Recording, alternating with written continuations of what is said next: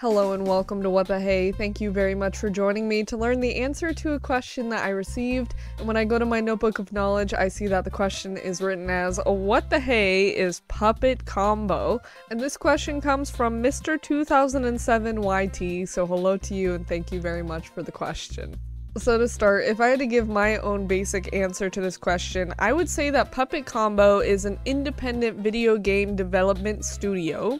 And what it tends to focus on is producing short 80s inspired horror experiences. If you want an answer from the actual studio, they say that Puppet Combo is the home of sleaze, gore, madmen, slashers, and maniacs. So a lot of spooky stuff. So for the sake of this video, I'm going to split up the information between talking about Puppet Combo as a studio, and then later down the line I'll talk about the game. So I'm trying to summarize it in a helpful way. At least I think so. And as always, I'll have links to the information that I got in the description, so if you want to do some of your own personal research, you can. So the actual history of Puppet Combo at this point has been going on for quite a while because the founder, Benedetto Cucuzza, fancy fun name, I hope I pronounced that semi-correct, made the studio back in 2012, so it's been around for give or take 11 years. Which you may or may not recognize Puppet Combo under its initial name that was Pig Farmer Games back when it was originally founded, but it's kind of evolved over the years, which is cool. Which you may or may not recognize Puppet Combo through a whole list and category of other games done and labeled under Torture Star Video, which is a whole nother project that Ben has worked on, but it's all fairly similar content, but that's another thing you can look into. And because Puppet Combo has so many games, as I'll go on later to explain, it's kind of hard to know what they're actually working on and kind of what they're doing. So if you want to stay up to date with all the projects that they're doing and what they're actually planning on releasing, they have quite a few different social media accounts. Like they have a Patreon, which is, as I'll go on to explain, where you can get a majority of the games. They also have a Facebook, a Discord, a Twitter, an Instagram, a YouTube, a Tumblr, an Itch.io, and then a whole other website for their indie projects. So there's a lot you can check up on. And then if you also want to support them, aside from getting their video games, they actually have a merch website. So if you want like an epic shirt, you can get that. But as I just mentioned, as a studio, the main way in which you as like a consumer can actually get access to their games, they usually stress that the best way to do it is by going to their Patreon and supporting them for their games.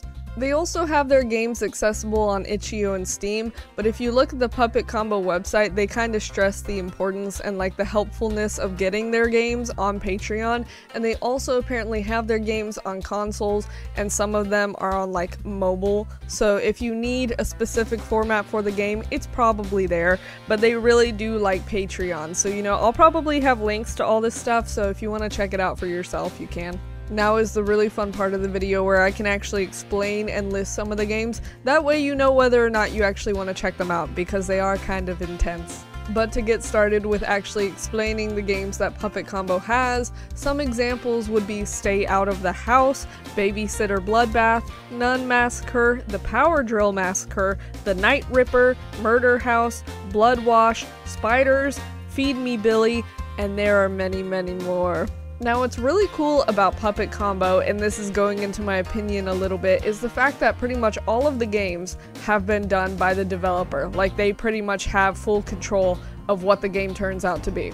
According to the FAQ on the Puppet Combo website from the developer themselves, they say that they do have like artists and music people come in to enhance their games and make them really cool, but for a majority of the time it's a solo project, which is really cool. And they do tell people that in terms of making their games, they do it in Unity 3D and Blender, which is pretty fun. I like the fact that they actually explain how the games work and how they do them. Like, that's cool. Also on the Puppet Combo website, the developer also kind of clues consumers into like how and why they make their games the way that they do.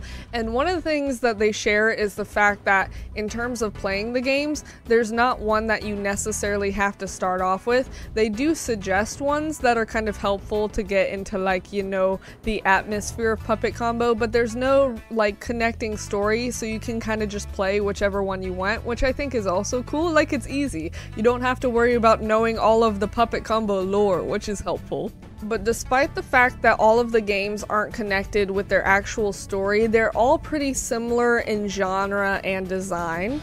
Like, one of the phrases and terms that the developer uses on their website to describe their games is saying that they're usually kind of revolving around slasher horror themes. To kind of enhance that, they do also list some genres that a majority of the games fall under, like survival horror, stealth, reverse horror, platforming, and shooters. Like, the games aren't the same thing every time, but you kind of know what to expect, but you're still gonna run into surprises, which is cool. However, despite all of the similarities between the games, the developer does stress the fact that most of them are not jump scare, dependent, which is kind of unique for a horror game. Like, on the website, the developer does mention the fact that a lot of people assume that all of their video games have jump scares. It's just the fact that the ones that they're really known for do, but that's not necessarily the case for every game that you might play. From an outsider's perspective, it kind of makes sense as to why people would jump to conclusions, because all of the games are kind of similar in terms of having like PS1 low poly VHS tape graphics, which is kind of spooky, so you assume you're gonna get scared. Which the developer kind of lists examples of inspirations for their video games, like horror, true crime, general life experiences, and then actual media examples through film and video games, like Texas Chainsaw Massacre, Resident Evil, and Friday the 13th, which all aren't jump scare heavy.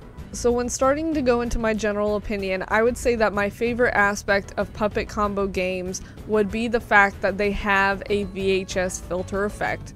I grew up watching old movies on VHS tapes, so seeing that effect on a video game, because I didn't really play many spooky or horror video games on the PlayStation or anything when I was growing up, but I still think that's really cool. The filter can be taken off while playing the video game, so I like the fact that that's something that's there as an option, because it is a little distracting when playing the video games, but it's really cool. The video games themselves are pretty neat. I've never actually played one myself, but I've seen lots of people play them on YouTube, and on the website the developer does say that playing them versus watching them is a whole different experience, so I think that I need to, for the sake of, actually experiencing it and actually getting spooked, because watching people play it is really fun and it makes it less stressful for me, so I think I need to. But from what I've seen, all of the video games are fairly simplistic in terms of their storyline. The graphics, of course, are pretty low quality, but that's on purpose, which I also appreciate, because I didn't grow up playing PS1, but I grew up playing PS2, and the graphics are pretty similar, so I love the fact that the developer took experiences and stuff that they enjoyed from their childhood and is making current and new video games, but in an older style, and it's really cool that way. What's interesting about Puppet Combo as an independent video game development studio is the fact that their games, as I mentioned way back, are fairly short. They're not 15 minutes, but they're also not super drawn out and super long and super boring and super annoying. Which the plots of the games are pretty simple and straightforward. You don't need to be thinking super in depth about, the story of a video game when half the time you're running around and trying not to die, which it's also nice because there are varying levels of difficulty that you can choose from in these games. In general, they're pretty hard and pretty detailed, so if you want to make it harder for yourself, you can. But I do think the fact that these games aren't super long is also kind of nice, because Puppet Combo isn't trying to draw them out and make them longer than they should be. They're short, concise, and to the point, and you're getting, the experience that you want to. You're getting spooked, and you're running around, and you're screaming, and it's scary, and I think that's great. They do it really well. In general, I just think it's very interesting to see the way in which Puppet Combo as a studio does their games, because on their website they kind of answer questions related to how their games aren't necessarily similar to old PS1 games like Resident Evil and stuff, but they're also not super jump scary or whatever. They're very unique, and apparently some people criticize that, but I think it's cool. I think I just need to psych myself up for actually playing one, because I've watched videos of the Nun Massacre and it already freaks me out, because I'm personally someone who hates knowing when like a character is chasing me or something. Like, that's scary. The audio effects, like the screaming in the puppet combo games, are scary. Like the loud sudden noises are scary. And then, you know, the low graphics. You can make a spooky game spooky without having super crazy graphics. So the fact that you can't always see that well in the video game is also kind of cool. So I just think the way they do their video games is very neat and very spooky. But I believe that is a very basic and simple answer to the question. Once again, if you want to check out the games for yourself or do more research independently, you can. I'll have all those sources listed in the description, but I believe that is the answer to the question. So thank you very much for watching. Bye.